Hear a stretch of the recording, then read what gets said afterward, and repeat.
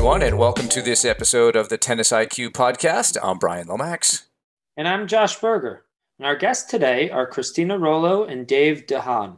They co-founded Rolo Mental Coaching in 2005, and their coaching focuses on performance enhancement and quality of life. Both Cristina and Dave are internationally recognized experts in the area of performance psychology and mental coaching, especially in tennis. They have extensive experience at the elite and ATP professional level, and they co-authored the book Mental Training in Tennis: Applied Strategies for Success. You can learn more about them and their backgrounds on their website at rolomentalcoaching.com. In today's conversation, we explore the theme of adversity and transformation with some great stories from professional tennis. Enjoy. So today we'd like to welcome to the Tennis IQ podcast, Cristina Rolo and Dave Haan. Thanks for joining us today, guys. Thanks for being here. Thank you for inviting us, Josh and Brian. Awesome. And we'd love to start the conversation up by learning a little bit about each of you and your introduction to the sport of tennis and how you got involved in sports psychology. You want me to go first? I was an athlete, a very young athlete in it, but I played basketball. And in my younger years, it was quite fast that people saw that I was a performance athlete.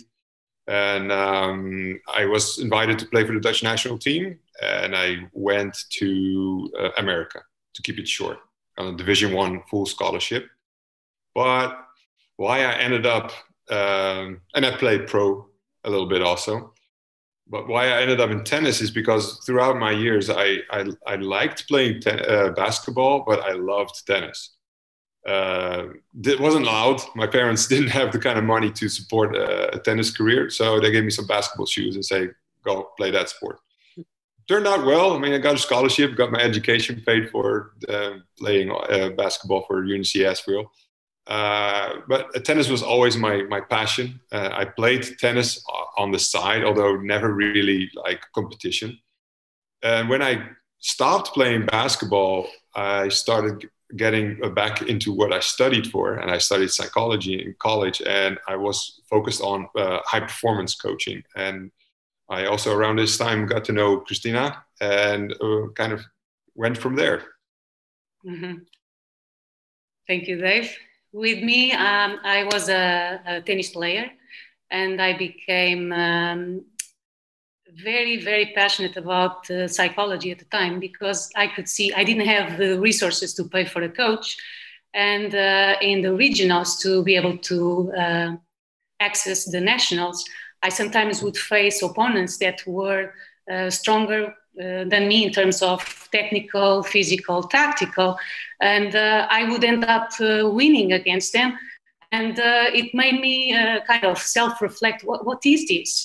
And I discovered that was my mental strength, like the fighting spirit, the determination that got me to participate in the national tournaments. And from there, when I decided what I wanted to pursue as a career, I had to make a decision, and I chose sports sciences.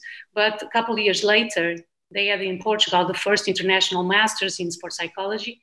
And I saw an opportunity to combine my two passions, sports and also psychology. So I did the masters, and when I finished and I had to do my master's dissertation, I wanted to do something meaningful and applied. So I contacted the National Tennis Center of Portugal, Lisbon, and I realized they only had technical, tactical, and physical coaches, no mental coaches. So I became the first mental coach doing systematic mental training with them, not just in Lisbon, but I would travel with them throughout the country during the circuit, satellite tournament circuit. And I found out that Portugal didn't have enough resources, enough knowledge, experience in this area for me to progress in my career. So at that time, I decided to go to America, apply to a PhD in North Carolina, UNCG. And the reason I chose that particular program, I had like four in mind, but I applied to this one because it had scientific-based foundations, but was mainly applied. And during that 4-year program, I had the opportunity to learn, but apply the knowledge also I worked with Division One tennis teams. I did several grant projects for NFL, USTA, and Olympic committees, Mexico, America. And that gave me the experience and confidence to be able to later on think about creating this venture, this business to help people in the tennis area, which is our passion. Yeah, I'm very good with these topics, and it's tough for me in a couple of minutes to go through so many years of my life. It's a 20-year career already, so yes. I can understand that you cannot just say that in 1 minute. You can tell, like, it's been. Yeah. I know, and it's great to have some international experts like the two of you on our podcast to talk about different things. And I think one of the major themes that has been going on in the world, obviously with the pandemic, is how people deal with adversity, but also perhaps with a theme of transformation. How can we maybe even use adversity as a way of becoming perhaps even closer to our best selves? And certainly tennis is a game that is, rife with adversity. Right from the first point, the first game, things happen that are a little bit out of your control. And I think, Dave, that you had mentioned this in one of our offline conversations. Tennis is a bit of a microcosm of what is going on in life. We don't always make the translation as tennis players to put it into our lives. But I'm curious, you guys have typically worked very directly with people in person, but you've had to adjust your own model. I'd love to hear, some stories about how you've transformed your own business and maybe what has been some of the impact on your clients or even some of the newer people that you've met because of this situation going on in the world. Yeah, great. It's a great topic, and I'm really glad to be here to talk about it because we share the suffering. Just as everybody's dealing with this crisis and adversity right now, we had to adapt because our 99% of our income comes from private coaching and traveling with our clients, and we couldn't do that. What we did is we thought, well, what can we do for ourselves? What will also greatly benefit right away our subculture and maybe even beyond that? Is that we contacted all our clients that we normally travel with. I said, would you consider continue coaching online? That we can be there for you every week or twice a week. We start a program online. And most of them right away were on board. And a secondary thought that we said, well, what can we do for our community? So we invited people who were not clients to a free consultation. If they signed up through our website, they could ask for a free consultation. And some of those people actually became clients. And some of those people who didn't become clients did find great help at having had contact with a high performance coach, which gave us another vision. Actually, we transformed from only dealing with high performance athletes or executive, because we also do business coach. We started seeing that there's another type of performance person out there. And the filter is person seeking. That's already a good filter. A person seeking help is already a great person for us to talk with because they want to work. And we got in contact with genius kids that are going to be the future CEOs of big companies or talented athletes that now cannot do what they normally do. And they're more than just tennis players. They're more than just great students. They start showing, and we actually basically treat them as startup companies. The same model that we use when we work with startup companies. And we see that the online coaching is actually taken off. We actually have a waiting list now for people who want to start working with us. So we're busier than ever, but we had to adapt. And I would like to emphasize what they've said before the COVID. Most coaches and tennis players would focus on themselves as athlete only or coach only identity. And the COVID brought the focus to what Dave and I focus more is the holistic approach. We see our clients as people that play tennis or coach tennis, but that was not always very clear to them. And the COVID make this more clear. What Brian already mentioned is maybe a great opportunity to find another strength in yourself. And what Cristina said is very true. The limited thought of only being a tennis player, you're being forced out of that illusion that you're only a tennis player or only a coach. You are many things. And I think with great adversity, also you get a chance to see how you deal with adversity and what else is there. And I emphasize what Brian mentioned, like tennis is a microcosm of life.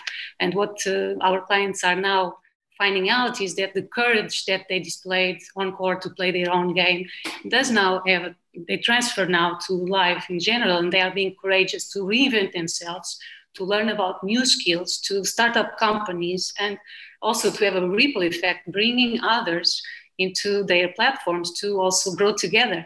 And for me and Dave, it's very inspiring to see that out of a negative event, also so to have much contact with Brian and Josh and doing a great job. Congratulations for this.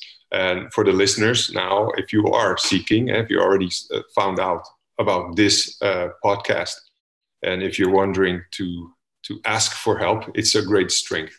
Not knowing only when you're strong, but also knowing when you need help. This is a great strength also. And I think we didn't really reveal this at the beginning, but this podcast is a result of the pandemic. Exactly. Me, Josh, and you, Cristina, we met on an applied or Association for Applied Sports Psychology virtual coffee chat. We never met any of us.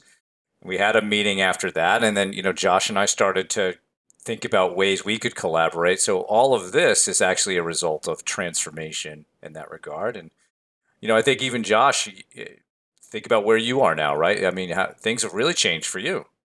Mm-hmm. It's true. No, it's true. I mean, over these last however many months, I think it was somewhere around 9 months ago when the three of us, met on that chat. And I would say for me, certainly, things are in a very different place in terms of my business, in terms of my new role at the International Tennis Hall of Fame, which started in September.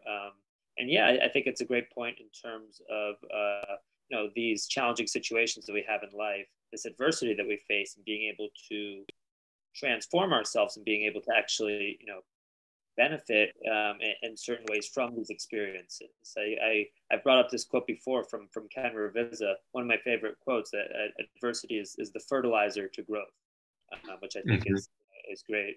A question I have for the two of you is through your business, through Rolo Mental Coaching, how do you help tennis players or other athletes, other performers? What is that process that you go about in terms of helping them deal with that adversity and to transform during this time, particularly let's say over the last 12 months? Well, what we find out is that first there's an intake. Of course, there has to be chemistry and there has to be compatibility. That's something that we put first when we work with clients. If we don't feel the chemistry or they don't feel the chemistry, there's no need to continue working. Sure. And then we need to be able to present something that they really feel like they can get help with. But the predominant right now is finding purpose again. And to define that through goal setting and strategic planning, and taking a subject that we discover in the process that is also within their skill set, and actually the talents that they showed as a coach or as a tennis player, that they started transforming in this new developed thing. As you and Josh, Brian and Josh developed this, it's just an eye-opener that we work them through a process and we give them a certain program. And during the program, we learned that to also let go sometimes of what we had in mind, because during the process, a client sometimes comes up with something like, hey, I wasn't thinking about this during the first sessions, but now I've been thinking, what about this? So we let go of our program and we go in an angle which is much more beneficial for our client. And I think for any colleague out there wondering how you do it, is Of course, you go in it with a plan. You follow your own your program, and you keep your ethics. But definitely be willing to let go of the plan when a client is starting to show its own strength, because I value very much each individual's uniqueness, and that uniqueness always is better than whatever I can come up with for another client. I don't know if that answers your question. I would like to emphasize something of what they've said.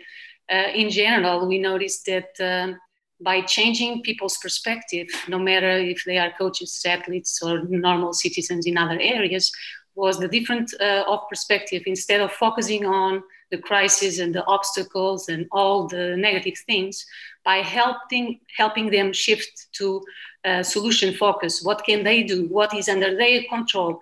And then from there, with that sense of control, they are able to move forward step by step towards the autonomy that we always promote. We feel an eye-opener to responding with ego or responding to your process of growth. And to have that separation and really become clear, when is it to do with my ego and when is it to do with my development, really? And they realize that a lot of stuff is just ego, like asking for help or something, it's an ego thing. If you just say, well, it's good for my process of growth, then people who are really trained in this area, they're really open right away. Say, you know what? It's true. It's my developmental need. It's not a weakness. It's something I want to develop in. But the people that are getting stuck in their ego, like not wanting to admit, because I used to be the CEO of this company, but now I don't have a job no more. That's tough. If you can get out from that by training and training yourself on really clear what has to do with my process of becoming and what has to deal with just ego. And if I can learn to filter that out of my life, I can get results. And to complement on what they've said, we also have found that it's very important to help our clients be interdependent, establish a network of support in different areas. And as we did the same, we are developing a network of experts and colleagues that can support each other in several projects and in life in general. And by doing this, what they've said, by being able to ask for assistance, by being courageous to ask when they need, and also ask for help, but also receive from others. And willingness to invest time, money sometimes. It's not just going to come. Yeah. I mean, they're talented, but they're going to be an ATP player. Yeah, there are a couple of things there that I'd love to just go a little deeper on, right? So, I think the first one, Cristina, you're mentioning, perspective changing, and I like to think of that. Maybe this is too abstract, but it's something that people like Tim Ferriss, who has a very popular podcast, or Ryan Holiday, promoting a lot of Stoic philosophy, developing your own personal philosophy on certain things like challenges, competition, winning, losing. And Dave, you're mentioning the ego and versus sort of development. It makes me think about how we all have to somewhat detach, say, certain aspects of our lives from our who we are as people, right? It's not, my tennis career isn't necessarily a reflection on who I am as a human being. Yeah. My tennis career is actually just sort of a project that I have that I would like to get better at, right? Yeah. Or any other aspect of your life. They're simply, little things that are part of us, but they are not us in totality.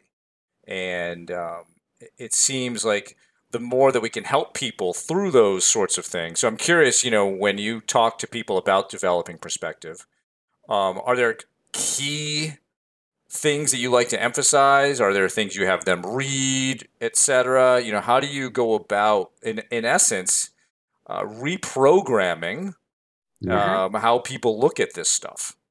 Yeah, it's really good that you bring this up because, one of the things you said you read, we have written a book, Mental Training in Tennis, that's available on Amazon.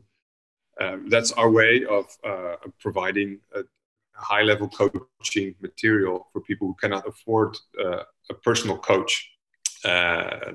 what we found interesting is that, our clients all have our book, and they read the book. And they can do off-court work in the book, because after every chapter, there's exercises that you can do off-court. And then as soon as you can go on-court with your coach, you can do the on-court things in the book. I'm really happy to you both have our book as well. We feel supported. But to answer your question more, yes, there's some standard things that we find very important, and it sounds kind of spiritual, but I do believe that there's a scientific background to it. First step is learning to love and respect yourself, and to feeling free and feeling safe in the process that you're in. So to maintain persistence in the choice of working on yourself, and not feeling narcissistic about loving yourself. And that gives great strength. Why? Is because several investigations show that people who love and respect themselves will listen to their instincts. They will listen to their inner voice. And when you do that, you can catch yourself from doing big error and harm to yourself. And not physically harm, but also harm by making really poor choices. And when you already have those basic foundations, I cannot work with a person who doesn't really love or respect what he does. I have to have a person to work with. And I'm not here to fix everybody's problems. Everybody has to work. They do the work. We give advice. We give options. We give tools. And then they go to work. It's a very clear sign always for us that we actually, physically, we don't do. The coach doesn't do. The player has to hit the balls on the tennis court. He has to make the decisions on the tennis court. At the event. In life also, the person, the client, is the doer. When the foundation of love and respect and trusting the instinct is in place, we can give like more practical tools, like the one in the book, the car analogy, in which we help our clients realize that we all have physiology, emotions, we have thoughts, and we have behaviors. And sometimes all these together can be overwhelming. They feel a certain way, and they may be sick, but what can they do about all this? We help them focus on what they have control, and what is it that they have control. So in the car analogy, we show them the steering wheel that is attached to the thinking and behavior wheel. And by having control of what they think about, so we ask them to focus on affirmative speech, positive and positive thoughts. And also we ask them to focus on positive behaviors and use the physiology and emotions as warning signs, as a red flag that can, when they don't feel good, they go to the steering wheel and say, okay, what is it that I'm thinking that's making me feel like this? Or what is it that I am doing that is making me feel like this? Or what is it that I am not doing that is making me feel like this? So by focusing on what they think and what they do, they already make the system simple, because the physiology and the emotions takes care of itself. So with this, we then enter the goal setting, achievement part of it, and the strategic planning, in which it's also included in the book, in which we help them establish goals, but also identify possible obstacles and specific strategies for internal and external obstacles. And we do this as a continuous project. It's like continuously being updated, adjusted, and monitored. Did I answer your question? Yes. Yes. Good to hear that. So I think another thing that would be helpful or interesting for our listeners is to hear about some of your work, about both of your work at the ATP level. Working with players, maybe some experiences or anecdotes that that you've had in your years working at the ATP level.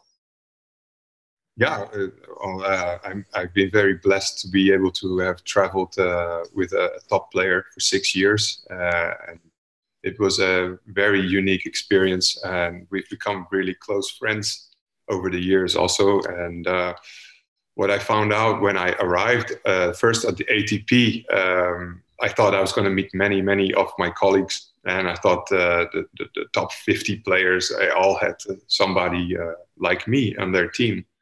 And I was actually unpleasantly surprised that although there were some very impressive teams, and if you take like top 10 players, they have really nice teams, and they have almost everything covered. But I didn't feel that somebody was doing what I was doing, and because I focus very much on where the person lives, that's their life, and I don't only want to work on court, or I don't want to just explain things in a classroom and then the player has to find a way to adapt it. So it was really interesting to work with this top player, and he already had been a top player before I met him, but he was going to stop playing tennis. He was 29 when I met him. And when you're 29 in the ATP, it's like almost everybody comes to ask you, when are you going to retire? I know Brian has experienced this, like, when are you going to quit playing? And it made no sense to me, because if you looked at the body of the player, he looked like a 26-year-old, and he stayed 26 for another 6 years, being really strong and healthy. But it was getting in his mind, and his game was suffering. And we started. And at first there was some skepticism of if this is really what was going to make him play better, because he had dropped all the way to ranking 158. And I don't make guarantees. I'd rather just say, if we can focus on the process, then ranking and making money is a result from quality work. If you're willing to give me some time and adapt and observe what I think needs some attention, then yes, it's going to be a result that we're going to go up in the ranking. And the first thing I asked him is, are you willing to take a step down? And that was tough, because he was ranked 26 in the world, and that was his idea.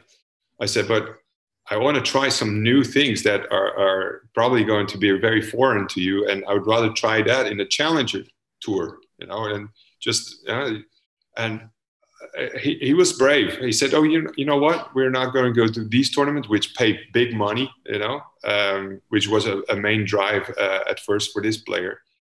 And I said, but your goals are conflicting. Is it making money, or you want to go up in the ranking? And let's see. So we went 3 months. We just did challengers. And within 3 months, he became number 1 in the challenger tour. We got invited to Sao Paulo to play the challenger final. And he was ranked 46 within 3 months. So, and it was a great experience. And what did we do? We called it, we do the work.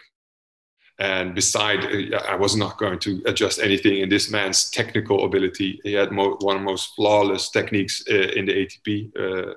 Other players always refer to this player as one of the most beautiful backhands on the ATP. And so that was not it. So it had to be mental. And the deciding factors was that when he was all in, when he said, you know what, I'm convinced. He needed a physical result, so the ranking, but then he was all in. And during this time of career, also things came up as, what am I going to do after playing tennis? Because this identity of only being a tennis player was like the bubble that was going to burst. And many professional athletes, I went through it too when I quit basketball. What am I going to do?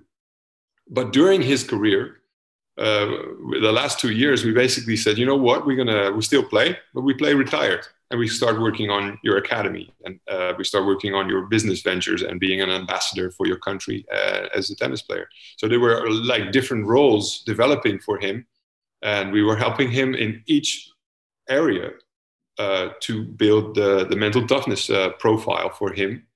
And it became really clear. Because what I found out, even in myself, performance athletes love goals. They love targets, and they love routines, and they pump everything into it. So he was getting quick results. And even if in a hotel that he had was one of the best hotels becoming, He was helping his country get on the map in terms of awareness of importance of mental training. And now he has an academy. If I may say his name, can I say his name? Or of course, yeah, that's something new, yeah. His name is Victor Hanescu, as some of you might know. In America, he's less known, but he has a Victor Hanescu Tennis Academy now, which was a concept when he first started. And I'm very proud that we helped him through this process. We started with doing training camps, camps, even in Romania, where he's from. He even got a TV award for best program ever. So we were very proud that everything that we had intended for him in the process, he did the work, but he took the smartest options that were presented to him by his performance coaches. And what I would like to add to what they've said is like this award-winning program was award-winning because for the first time in Romania, they had systematic training, mental training for athletes, coaches, and parents. In all areas. In all areas. And we were very pleased that after we helped lay the foundations based on knowledge, scientific knowledge we developed together with USCA in several areas of the players' development, but also the parenting. By laying the foundations for this academy, we help them also have autonomy in terms of even when we are not with them, they continue having systematic mental training programs. And I believe that's the way to go. Well, this story, why I wanted to choose this story is because it kind of proves that it's nice. Some of the colleagues that we talk to is that they're very focused on performance. And I find it, of course, very, very important. But it doesn't highlight the whole picture. The well-being part of the client is very, very important, which also helps in the performance area. And if we could find a balance in the two worlds, then we get like 100% return. If you want to have a more anecdotal story of what happens in crises moments in ATP, I'd like to take a moment that was a player that was playing doubles with a player that we were coaching. And this player was a phenomenal player, a younger player. And the player that we were working with was already in his autumn of his career. We were helping him transition out of tennis. And the doubles partner, his father passed away. And it was a great crisis. And the technical coach of that player came to us for help because he knew what we did for a living. And it was definitely a mental issue there. And we said, of course, we will have a talk with him to see if there's chemistry, and he's open to receive coaching from us. And it was really interesting where he was going to leave the tournaments and to go back home. He would never have made the funeral because he had to go to another continent. Very long flight. And we actually got to talking. And let me say, this was a player about to break through, ranked 200, and he was going to break through. What we did there is with perception, and we, through his agreement, were establishing that he would do his father a greater honor by continuing what his father supported him in and made great investments in. Wouldn't it be greater to just put it all out on the court and see when we win the tournament to point up in the skies for you, Daddy? And it was a great motivator for him. And he ended up winning the 3 tournaments in the 3 weeks. And he broke through to the top 100, and he's still top 100 player. It was a great moment where crises, when handled correctly, can actually be a motivator to have a positive effect. Yeah, I think those are cool stories, both Victor and that player, because they're making me think of a couple of themes. One being the idea of creating some meaning around something, right? And I think, Dave, you were giving that player some meaning to continue to move forward and play, right? And being it for his father. And I think I remember hearing you say, like, honor was a really big part of that young man's character, right? Yes. But it also makes me think of like Andre Agassi, who, in his book Open talks about how he openly hated tennis until he found some purpose, And that purpose was really in what you were doing for Victor Hanescu, is developing that transition plan and how tennis could fuel that. And I think we're also perhaps seeing that with Rafael Nadal, who is obviously still playing at a very high level, but now he's got this academy. It's going global. He's got, I think, one in Mexico, one in Dubai. He's got the one in Mallorca.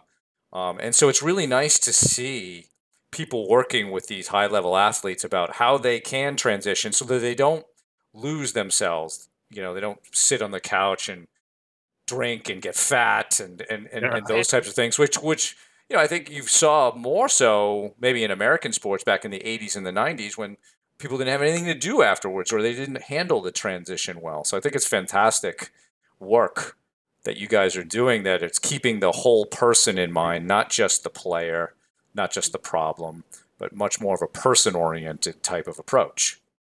Yeah, and it's great that other professionals are doing the same, because being a performance athlete myself, having fallen into that black abyss, I really can identify how it feels to all of a sudden feel like you're nobody and nobody really cares for you no more. Nobody shouting your names or writing their letters on their chest and screaming your name. All these things were great experiences, but they were actually the greatest experience were becoming traumas, because it felt like I no longer existed. And what I find is when I work with the athletes, I have a great advantage when they look me in the eye and we're talking about this kind of stress and crises, that they see that it lives in me as well, that I know how they feel. So empathy and sympathy played a big role in the openness to be successful. And you mentioned Rafa Nadal and other athletes. It's great that somebody took the time and effort to expand the minds to not only be a legend in tennis, you can be legendary for other people as well. And instead of being famous, you can become infamous in a most positive way for a whole culture and perhaps the whole world.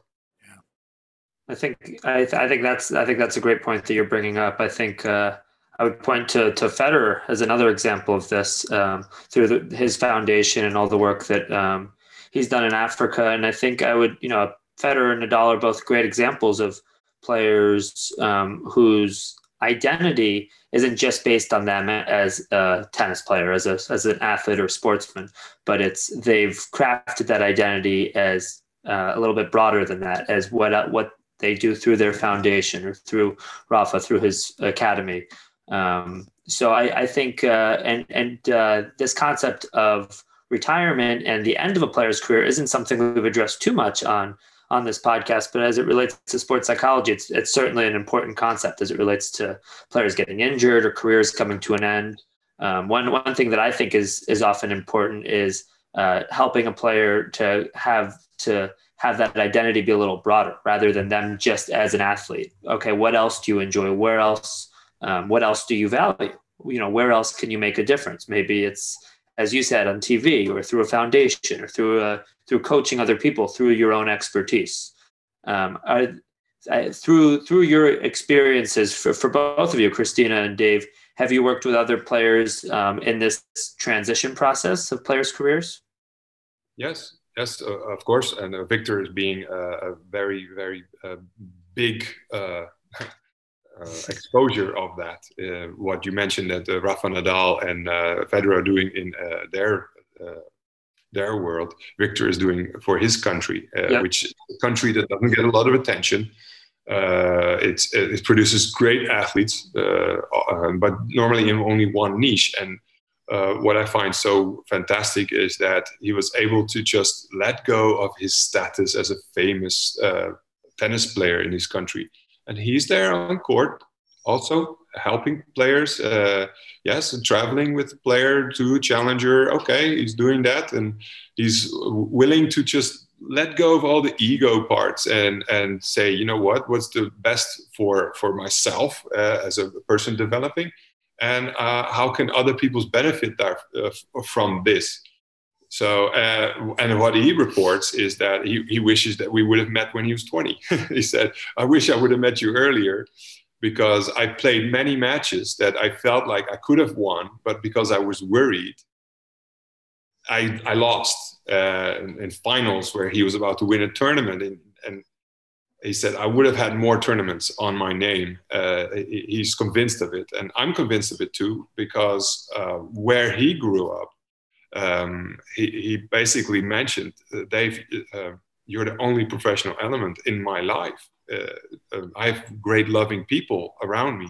I've had a good technical coach, but how you approach performance or high performance and well-being, I've never had contact with that. And if you name Rafa Nadal and Roger Federer, although I have tremendous respect for these two individuals, they have another kind of subculture around them. They have all kinds of professionals with marketing, which gives great strength, which Victor did not have. He came from a poor country with a very poor knowledge about mental training. And for him to do and have done what he's done, I feel maybe not in terms of trophies is in the same level, but definitely in terms of output and showing what can be done when you apply yourself, it's on the same level.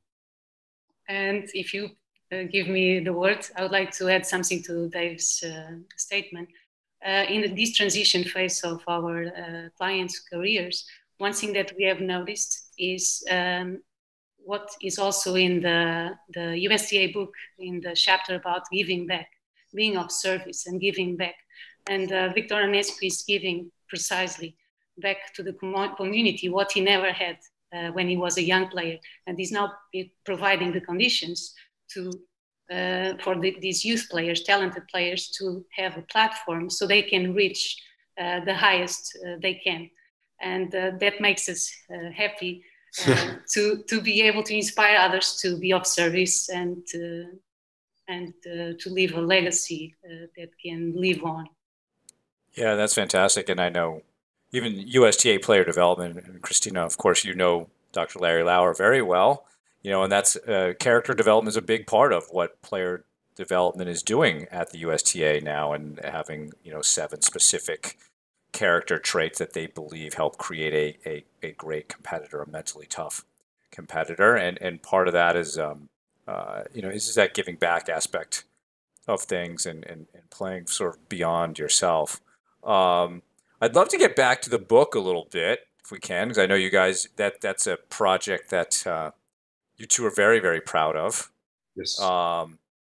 And you mentioned earlier that this is something that's written really for people who might not be able to work with you, but this is almost a mental guide to, or mental training guide to, how to become a better player. I think in reading it myself, it's very easy to read. It's not just for coaches and sports psych professionals, as maybe some other books could be. It's certainly digestible by parents and players, maybe of a certain age, maybe. Even athletes like 9-year-olds, they have been able to read, understand, and the analogies and images really help them get the concepts in a fun way. Right. And I think it begins in a good way with you guys going into, why mental training, right? So I'd love to, people can obviously read it, but give me your take on why this type of training really is necessary if you are to develop that project of yourself as a tennis player. Can I answer? Yes. Okay, it's so interesting because why? It's interesting in this conversation, but when you're playing tennis, it's not important. Why am I playing so good, or why? Because that actually makes you think too much. And we wanted to say, okay, isn't it great if you could just enter into your best tennis playing self? And that actually is the variable that's very confusing for most people. We're training people to get out of their mind because the mind is not helping you play tennis. So it's more like to learn to master, when am I thinking and when am I doing? Which part of the court should I never be thinking, and which part of the court should I be thinking and strategizing, and leaving things from off the court, and only things that are specific to the tennis or tennis match to get to your performance. So what Josh, I think, already highlighted in another podcast, that it's about I think it was you, Brian, that it's about that match point. It's about that moment that you feel like, okay, I can now, early in the match, put my mark on this match to later on have the result of winning. And but if you don't know that your own mind is causing you to play against yourself, it's been said before, the worst opponent you can play against is yourself. If you can shut down the mind and actually let your body play calmly, relaxedly, with grace and assertiveness, then you're going to stroke the balls clean, and you're going to hit them, and you're going to see the ball. Because many, even professional players, mentioned to me that I'm not seeing the ball. It's coming too fast. I said, well, where's your mind? I said, okay, I was with the last point. Oh, okay, well, then you're late, because your physiology actually thinks it's the past. And if your mind is not focused on the here and now, you're not seeing the ball. I said, are you seeing the ball from the blade, from the opponent's blade? Are you seeing it from there? Or are you only seeing it when it bounces in your court? And these questions raise their awareness that, whoa, you know what? I'm in the past. And why and why mental training is important is to get back to the present. And that's the ball. The ball is literally, for me, a metaphor. That's the present. Now the present is on the other side. Now it's here, my side. Now it's there. So, and it's basically constantly training the mind to stay focused on the present. And it's easy said. We've written things in our book that can greatly help you on to get started in the area of mental training. I will never compare your or Josh or my work with only the book. Working with a coach is, of course, is going to have different, faster results. But that's what was our idea, is to at least open. It's like, why is it important? Because you hear a lot of commentators, his head is not in the game, And why does he say that? The commentator can see that he's not completely in the present. He missed the ball in American football. You guys just had the Super Bowl. You see things fumble, and he didn't open his hands all the way. He's like not concentrated. That's why he didn't catch the ball. It's not a technical thing, especially strength. I mean, there's a certain plateau reached in physical, but in the mind, when you know what to do, doing the right thing at the right time gives your talent and your body the best chance to play what your potential is. I'm not going to say mental is more important than any other areas, but the crucial moments in matches is 90% mental. Exactly. And if you allow me, Brian, going back to your question about explaining sports psychology and the book itself was a product of when we did in 2007 a coaching clinic for the elite coaches in Portugal. For the first time, they went to do sports psychology, mental coaching on court. And they because they were experiencing things, applying and seeing immediate results, they asked us to develop a resource, this book.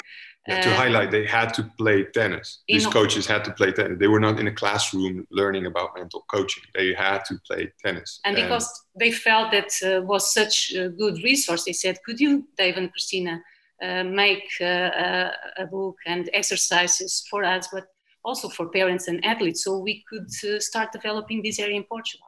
So 2 years later, at the major tournament, ATP in Portugal, it was interesting because at the beginning of the book, you have a chair analogy, a chair just with 3 legs initially, physical, technical, and tactical.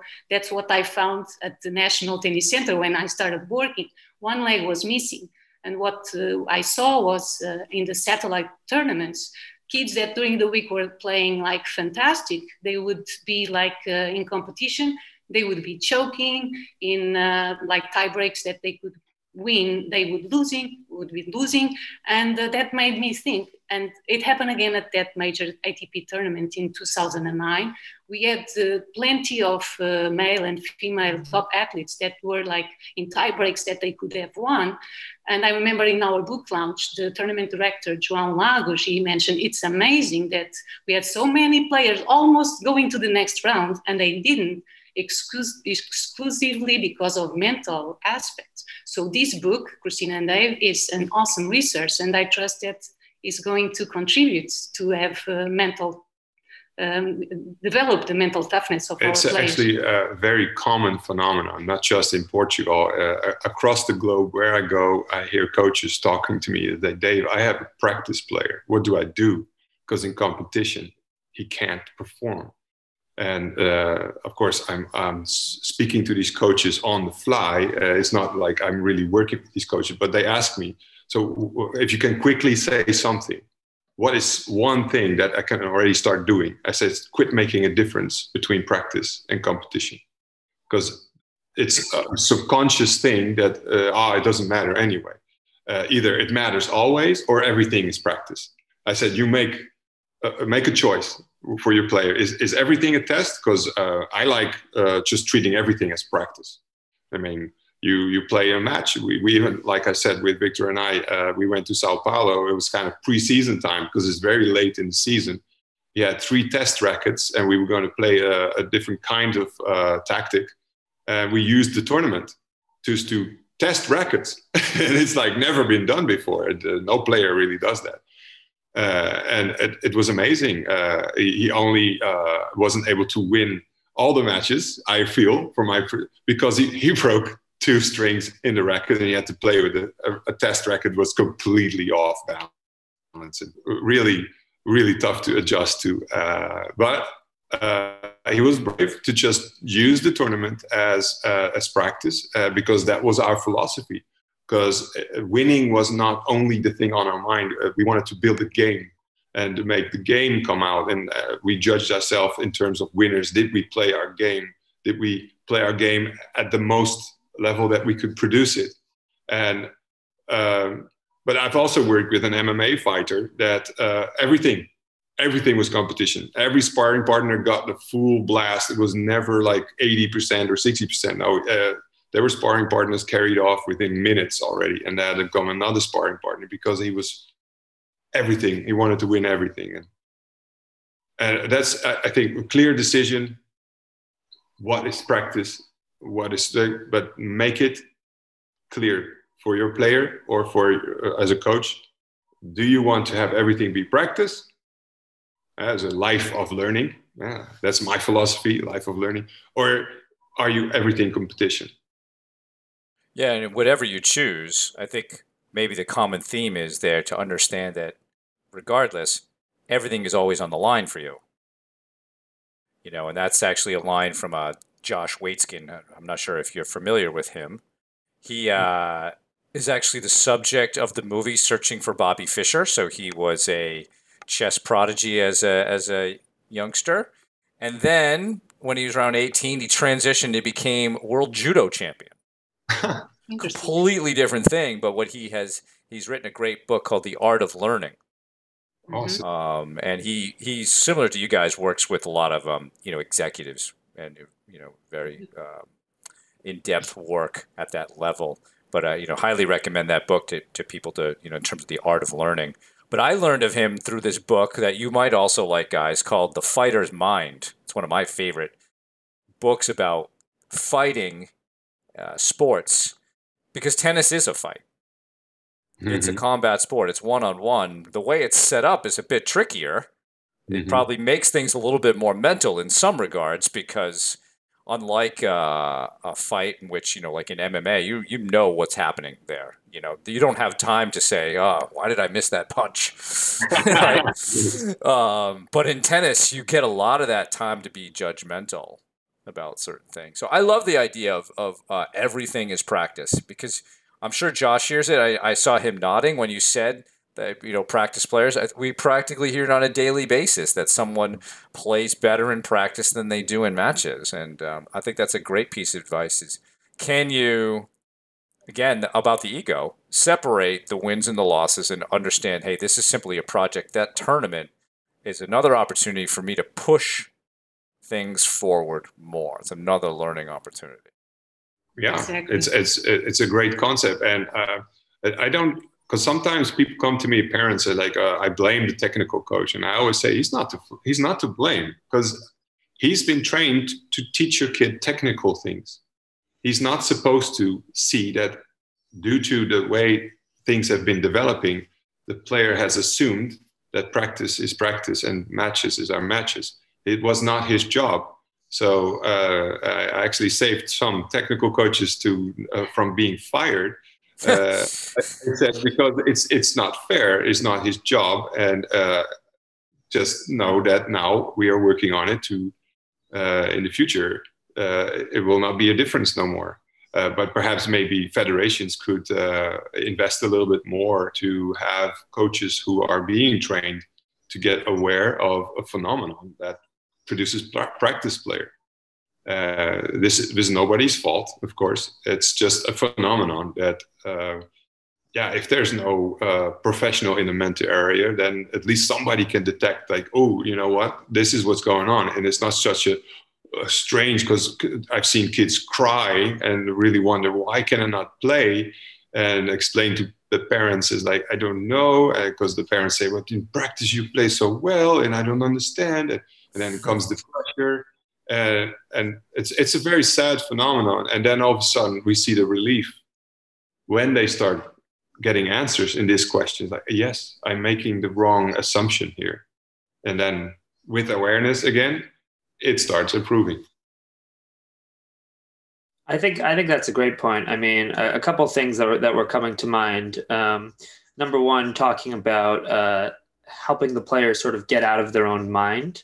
You were talking about, not when you're thinking so much, it's impossible to actually perform, which reminded me a lot of the book, The Inner Game of Tennis, and how Tim Galloway, and I see you both nodding there, but how he talks a lot about how we want to clear the mind, not be judgmental as we're performing, just try to, see things as they are rather than constantly judging the performance. And then also this concept of, performance being somehow different during practice and when we were competing, and how, as Brian said, we hear this on a daily basis that, my player plays so much worse during matches compared to competition. How can we bridge that gap? How can we help our player to perform as well during competition, or even better? And I think, starting to change that perspective on, hey, each match, this is not the end all be all. It's not, there'll be plenty more matches in our future. This is just a piece to that puzzle of becoming a better, more complete tennis player. But a question I have for the two of you, and this is based on those concepts, but also ties into the book, and that the chair analogy, the different, the different legs that a player needs to be standing on, or that chair needs to be standing on. How can we start to help players from a young age develop the mental component, so that they have that mental foundation from the time that they're developing as a junior athlete, and that they don't need to learn that piece later on when maybe they've had, struggles mentally, meltdowns or choking or whatever it is? How can we start to bridge that gap through coaching, through sport psychology, to help players have that foundation as they're learning the sport? I think this is really great for Cristina, because she was at the Root Foundation also helping to develop the stages of development for the USTA. So exactly, this is great. It's a great tool, and can be found at the USTA site. And it's actually a tool that is being used in different countries in Europe to help coaches and players also have like a framework to develop in terms of technical, tactical, physical, and mental. And for the young ages, one of the focus is fun and enjoyment. But when we can, since early age, instill that not just the player focus on that, but we help coaches and parents create an environment that is conducive to that enjoyment and fun, we are contributing to not just have more players playing, because they will eventually continue playing, but create healthier individuals as well. And also the respect, learn how to deal with winning and losing in these ages is fundamental. And we have noticed that the younger clients which we worked with, it was a critical phase when they got these skills to deal with winning and losing, and seeing things as a learning process to get their game developed, to when they get to ITF and ATP, they actually can can do. They have the mental skills, the physical, technical, tactical, all in place to have that chair with the four legs strong. By giving those skills at early ages, then we make it so that it's easier for coaches and players to achieve their potential. Well, yeah, great that you say that, because when you get to the ATP level, at first everything seems magical. But when I get into the scene, I basically prepare them for losing every week. Unless you win every tournament, you have to get learning to lose every week. It might be first round, might be quarterfinals, but you're going to have losses every week, and having to deal with that. And if your focus is only on winning, then you're going to burn up. If your focus is on learning every single time and rescheduling the plan and the game, and we're going to develop as a tennis lover of tennis, and that's when, if the stages in the development has been done correctly, I notice when a player has been in his childhood can connect again with the fun and the joy of just stroking the ball nice and hitting it really well and clean, and focusing on playing the rally, playing through instinct. I'm hitting it well. Okay, it went out like this much, but okay, and then you see all of a sudden I can work with a player like that, because traveling with a player and it's only bad and it's only complaining, and a coach can only take so much after a while. And I see coaches actually losing weight and they're sad and absorbing all this negativity of players sometimes. I said, don't do it. I mean, either the player learns to lose, or you should find another player, because you can't do it, because you can actually do physical harm to yourself as a coach. And these were tennis coaches, and they were mental coaches also. That when the development stages have been done correctly, a good professional can use the memory of how fun it used to be, and then it can become at the same fun at professional level. Because I remember when I was a basketball player, there was a point where I didn't want to talk about basketball. Anybody, I would talk about tennis anytime, but there was a rule in my house. I said, Daddy, Mommy, you can talk about basketball when I talk about it, but otherwise don't talk to me about basketball. It was getting too much. And I can see that in tennis players too, who travel 50 weeks in a year. They're going absolutely out of their minds when they don't know how to lose. Mm-hmm. I would like to add something to Dave's statement. One thing, a tool for the audience that has been helpful for us and very simple is the famous sentence, when you don't win, and some people say you lose, but with us is when you don't win, you learn. And what we do is, no matter which level, if it is beginning or top player, when you lose, you write down in your log, what did I learn from this situation that I can improve? And how can I improve so this doesn't happen next time? Or what did work well today that I can use next time? And interestingly, the good thing is no matter when, they can always go back to those notes and say, hey, okay, I didn't remember this. It worked really well in the past. So, okay, let me try again to use it. And often players can go back to the state of flow performance in certain with areas. This perception, you actually win. Perception, you yes. actually start feeling like a winner every time. If you have the perception not only on the ranking, not only on the money, which is being produced so much in the tennis culture, because the first question when we arrived home, the first fan asking Victor to sign the ball, so how much money did you make?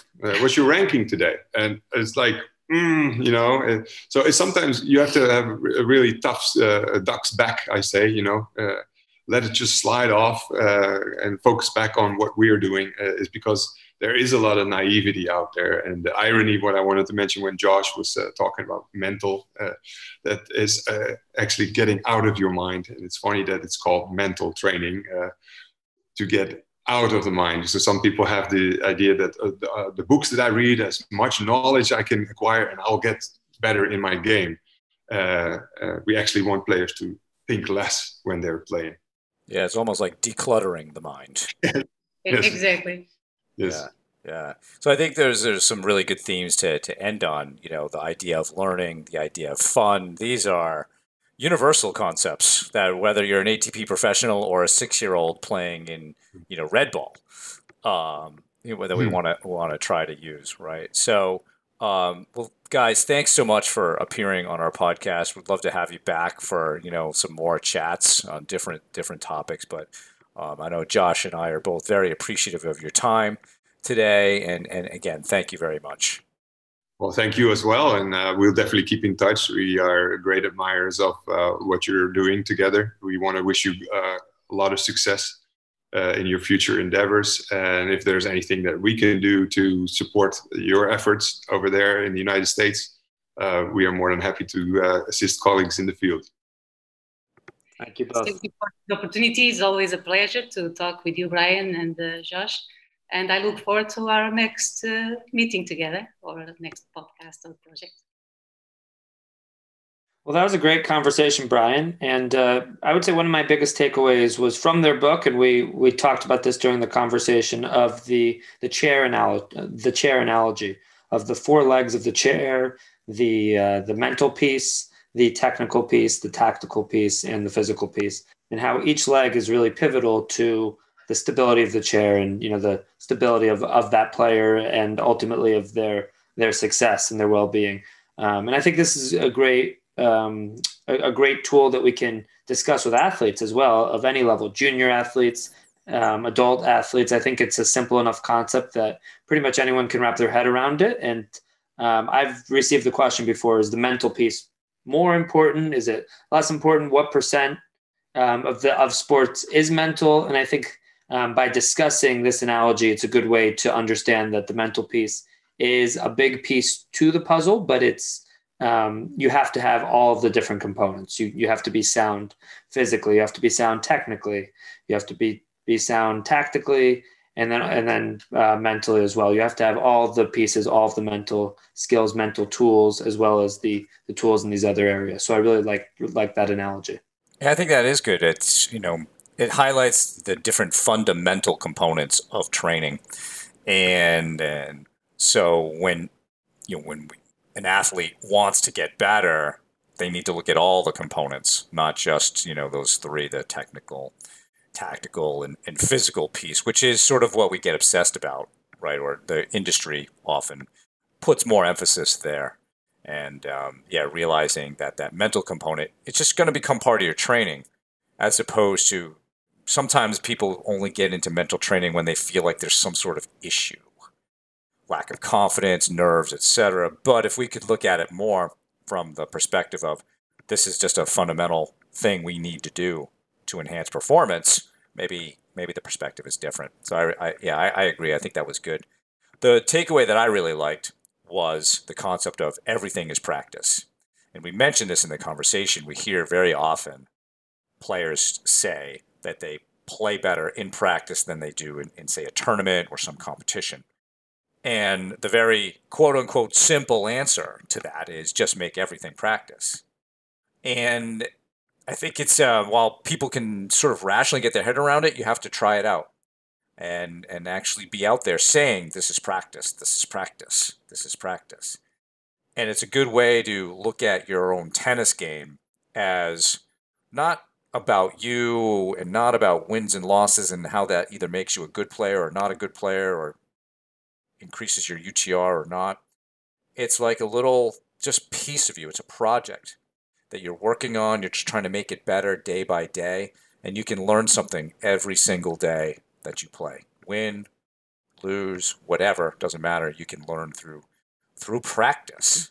And so I really like that concept. It's something I've even started to use with some of the people that I work with, as who have that issue. And I think it can help. I also think, as Dave mentioned in his story, it took a little bit to convince people, right? So I think that even if you're a coach or a sports psych professional, there has to be some patience with developing that perspective.